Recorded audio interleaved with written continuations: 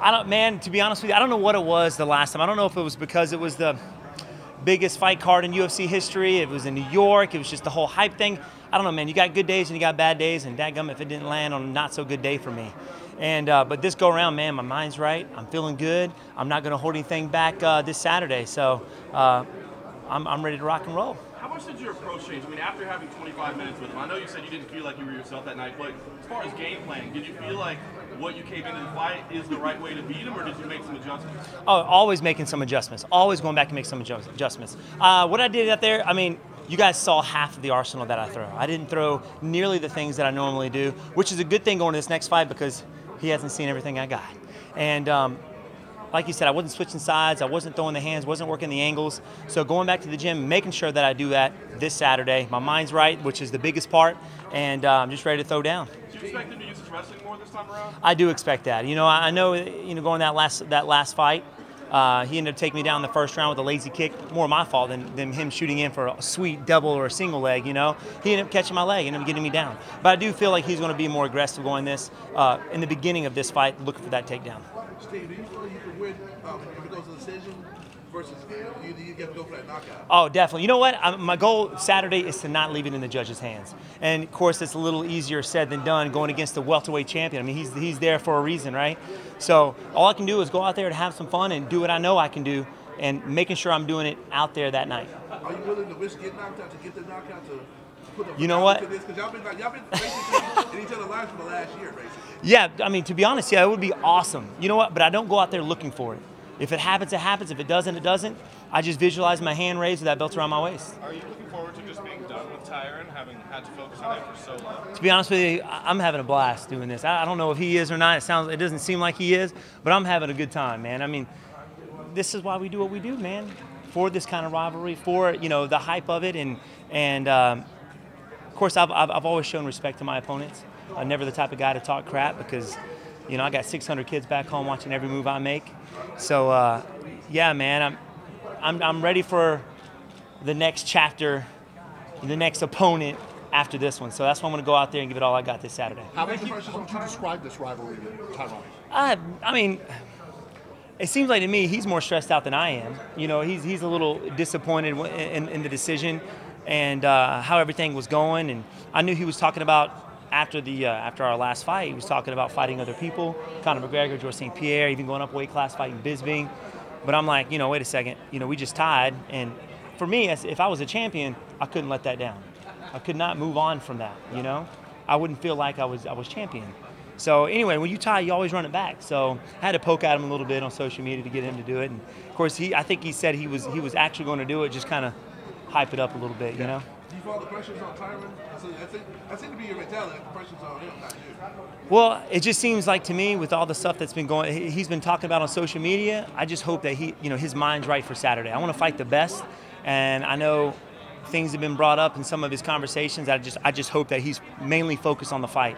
That way I am facing the best Tyron Woodley come Saturday. Like you said, you seem like you're really enjoying this, where he's taking it much more personally. Why do you think he is taking the rivalry much more personally?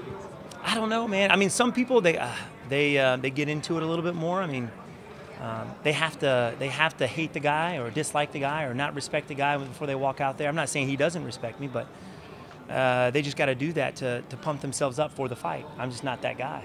I don't know, man. I'm here. I'm blessed to be here. I'm here to have fun, man. That's it. I think you always say fighting's not your job, teaching kids is, but I mean, if you're the UFC champion, does that mindset change a little bit? It's going to have to change a little bit, I mean, I know there's a lot of responsibility that comes with champion, and I may not spend as much time with my students back home, but my plan is to be there for them, you know what I mean? And if I can, I will. But yeah, man, that's just it. That's it. Is it easy for you to be free inside the cage once it's time for you to be creative? Is that an easy place for you to get to? Oh, yeah, man. Once I step out there, unlike my last fight, I normally get out there. If you watch the Johnny Hendricks fight, the Ellenberger fight, the Rory McDonald fight, I was just having fun out there. Of course, the nerves always comes with it because you never know what's going to happen when you're out there. And I wasn't having fun my last fight.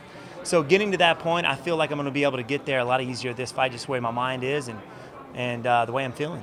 Steve, you said that you were going to come into this fight a lot heavier.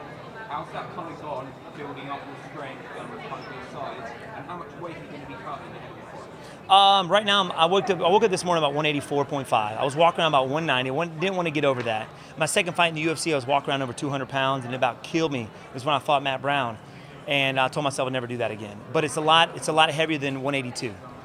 And when I rehydrated, I only got back up to 178. I weighed myself before we left the hotel, before we even got to the venue. I was 178. So I was very small out there against a big welterweight and a strong, explosive welterweight. So.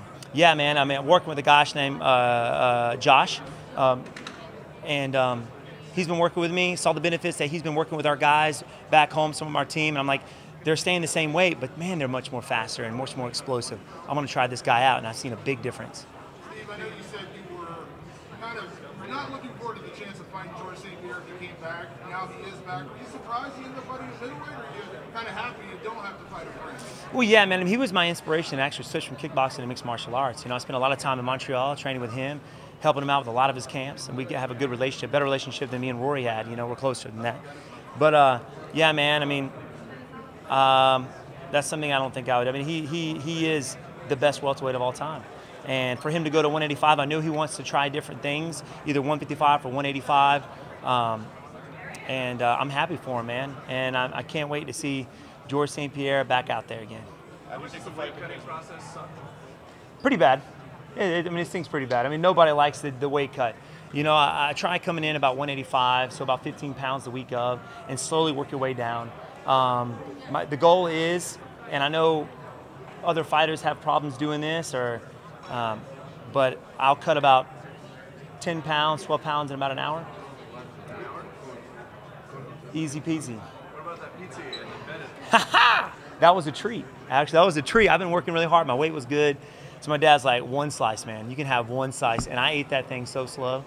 I ate it so slow, just enjoying every minute of it, every piece of it. It was phenomenal. And that's the one thing I crave is pizza. I crave pizza. After the fight, I'm taking the belt. We're going to get some pizza. You guys can come join me if you want to. Some of the takeaways from the last fight? Sure, should have, would have, could have. Obviously, watch out for his right hand. He's got a mean right hand, and he's fast.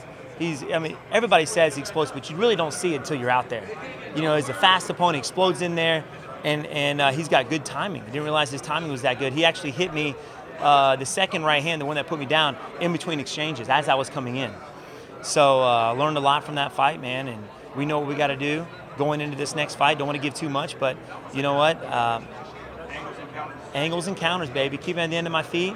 Look for that takedown. You never know. You may see a takedown from Steve Wonderboy Thompson out there. So, yeah, man, I know he's going to try and give me the K, try and tie me up eventually.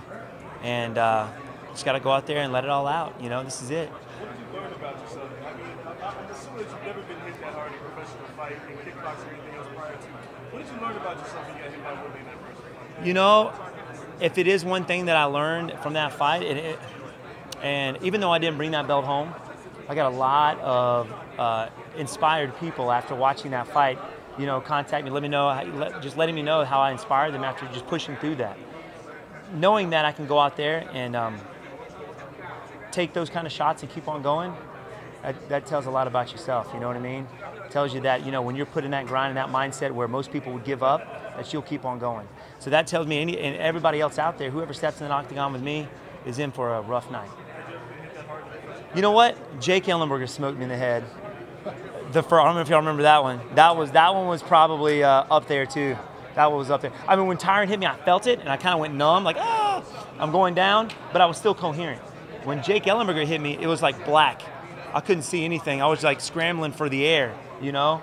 And yeah, so it was right up there, one of the top, you know, skull punches of all time, I think, of mine anyway. Anybody else? All right. Appreciate it, Steve. Thanks, Yes, sir. Thanks, guys. I appreciate it.